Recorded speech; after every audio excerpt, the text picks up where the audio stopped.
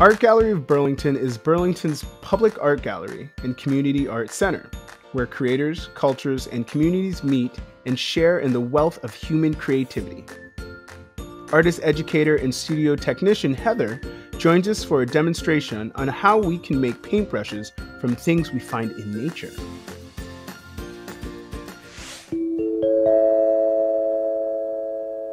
Hi friends, my name is Heather and I'm coming at you from the Art Gallery of Burlington. And today I'm going to show you how to make paintbrushes out of objects you can find in nature. So let's get started. Enjoy a walk out in nature. Look for items that you think will make good textures for brush heads.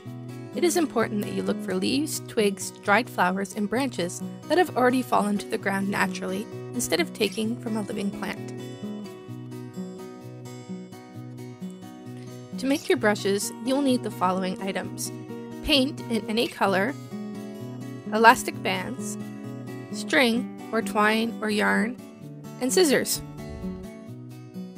To make your brushes, you will need some small sturdy sticks between 6 and 10 inches long to use as your brush handle. In this video to make my brushes, I will be using 2 different types of pine needles, dried flowers, dandelions, cedar leaves, and a thistle. The thistle was really prickly, so I wrapped the stem in tape to protect my fingers. I wonder what kind of objects you'll find to make your brushes. Place your string or yarn down on the table. My string is about 6 inches long. Next, place your stick and brush material on top of your string and tie a half knot. Wrap the remaining ends of the string around your stick and brush and secure with a knot.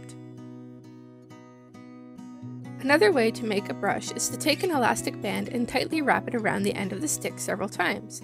Then lift a couple layers of the rubber band and pull the stem of your object through to hold it firmly in place. You can always wrap colorful yarn over the rubber band to hide it and make the brush more secure. Finally, using a stick, take a small rock and carefully pound the end of the stick with the rock. This will split the end of the stick and help soften and fray the wood fibers to make a brush. Try making different brushes using different stick sizes and different types of wood.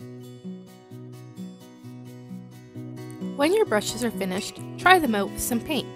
I am using acrylic paint and wax paper for a paint palette. Record your mark making on a piece of paper.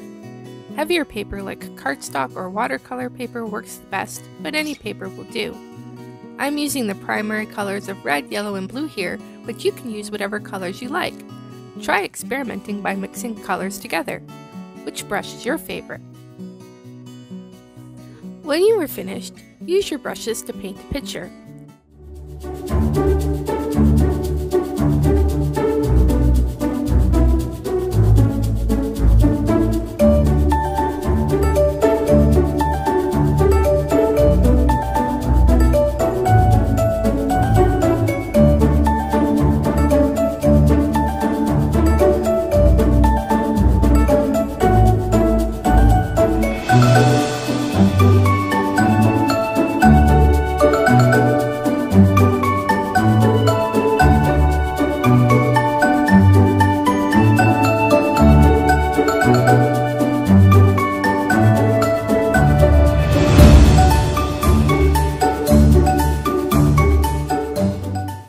Here is my picture of a windy fall day. Show us what you made by tagging us on Instagram. Thanks for watching.